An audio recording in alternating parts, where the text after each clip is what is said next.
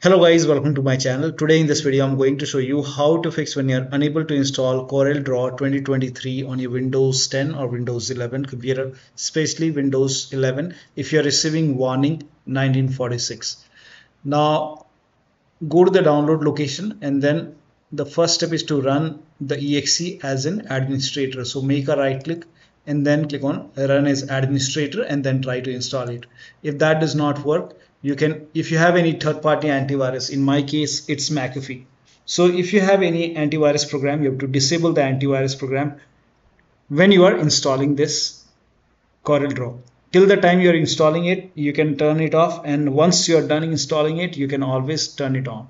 So in my case, I have McAfee, so you can open McAfee. You can open your antivirus program, whichever antivirus program you're using, and then you can go to protection over here, my protection, and then you can turn off real time scanning. Turn it off.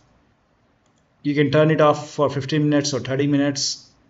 You can turn off and then again click on my protection, turn off the scan for now, then again go to advanced firewall. You can turn it off for now, and then you can make a right click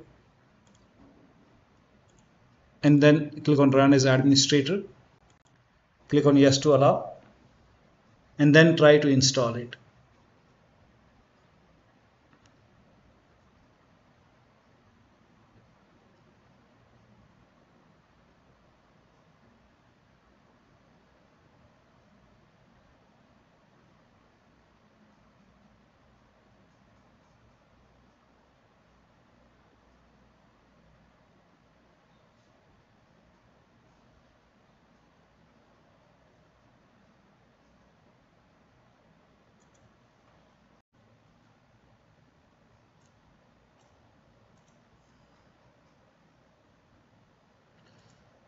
Now you can log in and then you can start using it. You should not receive the error.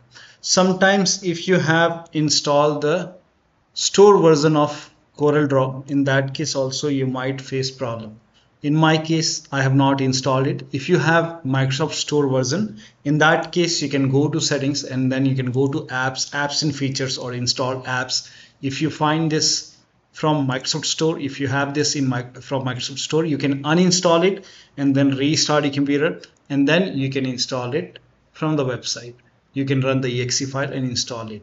But whenever you are installing it, make sure that you turn off your antivirus program. And once you're done installing, in my case I'm already done, so you can always enable your, now you can turn on the antivirus.